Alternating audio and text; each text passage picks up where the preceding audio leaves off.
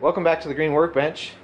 This I found at an antique store. It is the pedal to a Williams Organ Company organ. And since that happens to be a really good last name, shall we say, I grabbed it. So this is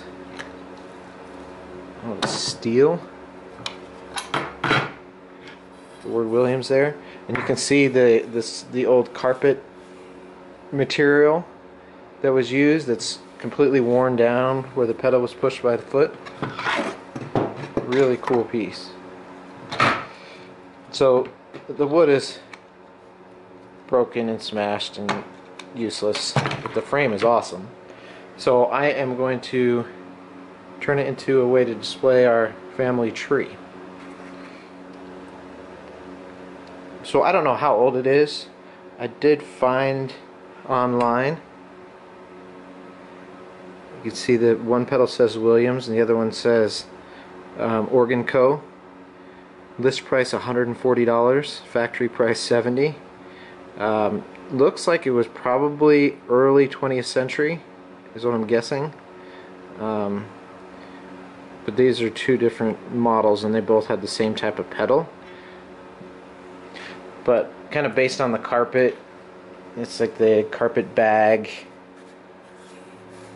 style carpet. That's my guess. It's early 20th century. But if any of you know anything more about organs, hey, let me know, because I think it's pretty cool.